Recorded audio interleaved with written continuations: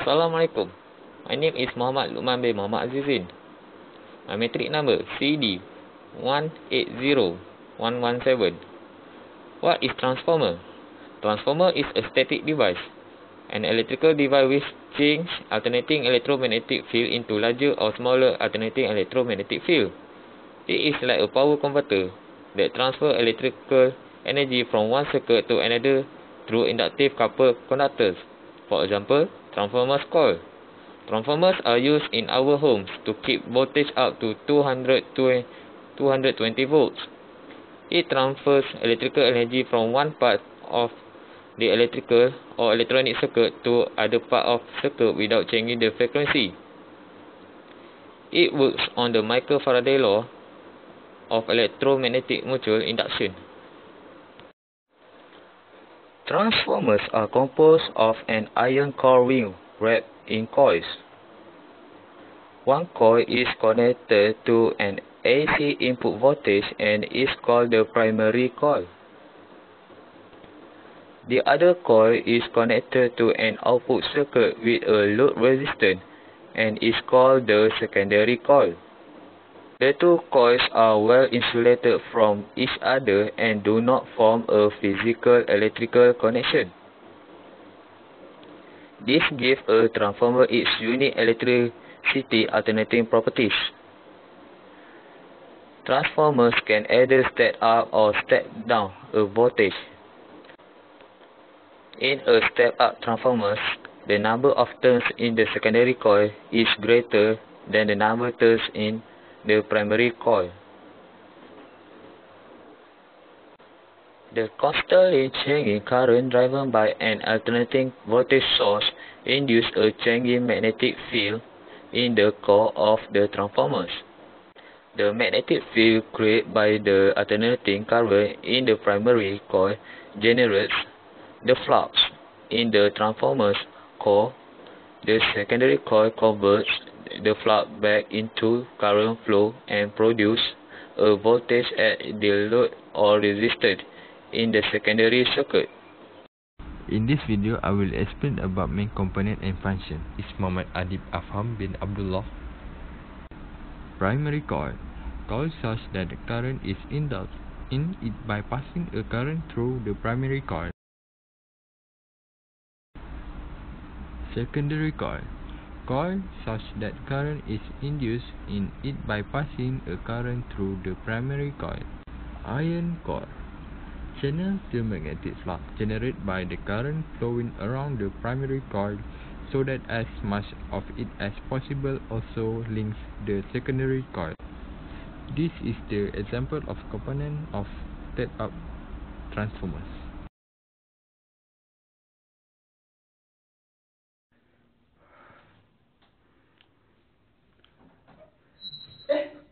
Since you are here, I'm going to explain to you about step-up transformer. Hello, my name is Muhammad Azrin Shafiq bin Azhan.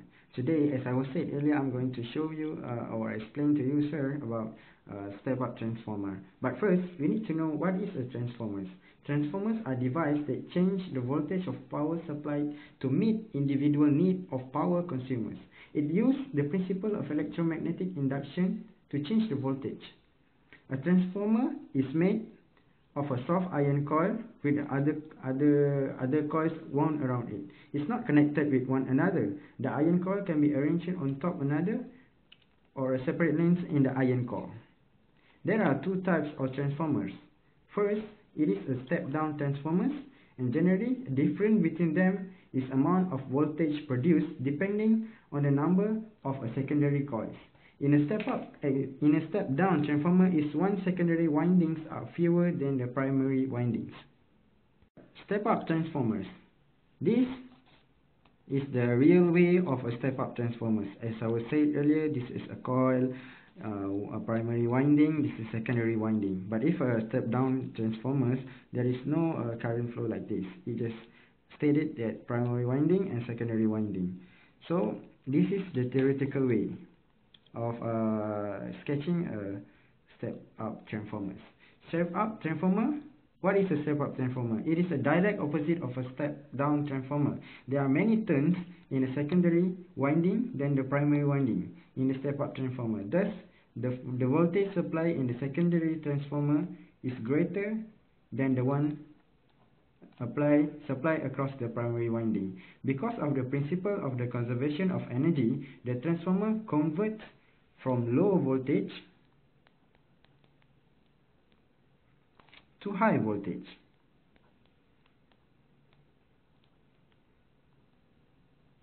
In other words, the voltage has been stepped up. You can find the step-up transformer located near the power plant that are designed to operate the megawatts of power. As we all know, the transformer are the device that change the voltage of power supplies to meet individual need of power.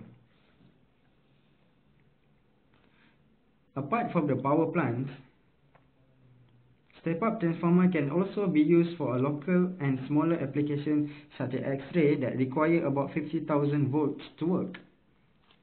Other than that, microwave oven require a small step-up transformer to operate. Now I'm going to explain to you, sir, about a type of metal winding. Type of the metal winding used is one of the consideration used in determining the efficiency of the transformer. Basically, copper coils is much more efficiency than the metal coils such as aluminium. That's all for me. Thank you, sir. Belum lagi.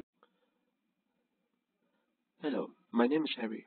In this video, I'm going to talk about the calculation and application of a step-up transformer. So here's one example. As you can see, this is the circuit diagram or the electrical symbol of a transformer. So there are two sets of coil. On the left side, we have primary coil, and on the right side, we have the secondary coil.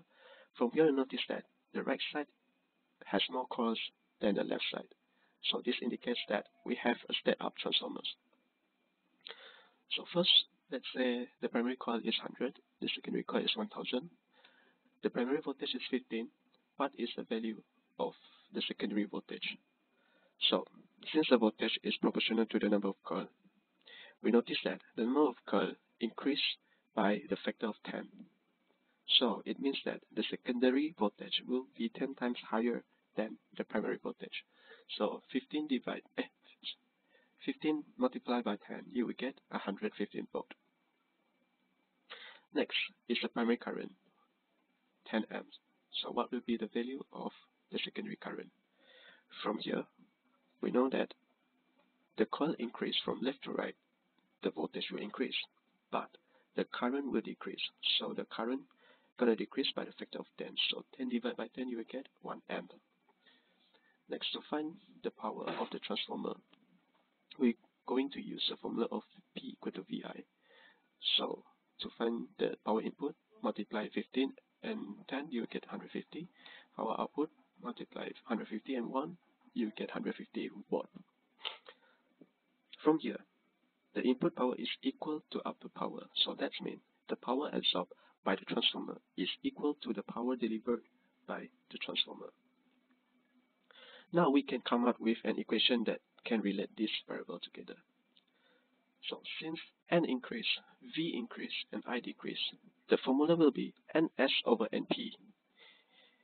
That's the ratio between turns in the secondary coil compared to the turns in the primary coil, equals to Vs over Vp, because these two are proportional. But this is equal to Ip over Is, because the current is increased related to N and V. Since the power in and out are the same, so the formula will be the primary V times primary current equals to secondary voltage times secondary current.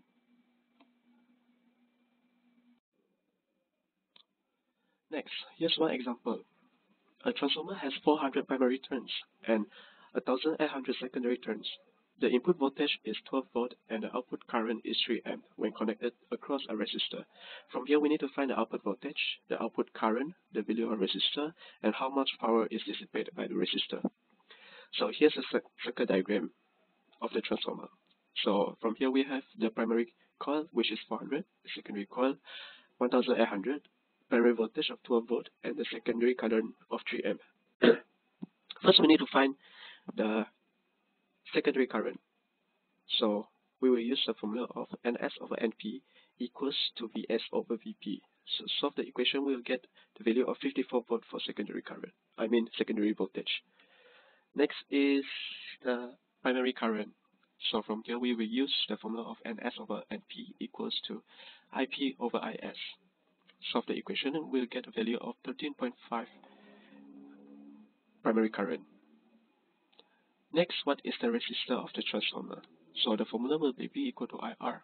Since the resistor is located at the secondary side, so we'll use the secondary voltage and the secondary current. So solve the equation, we'll get 18 ohm. For the power of the transformer, we'll use the formula of P equal to I square R. Solve the equation, we'll get the value of 162 watt.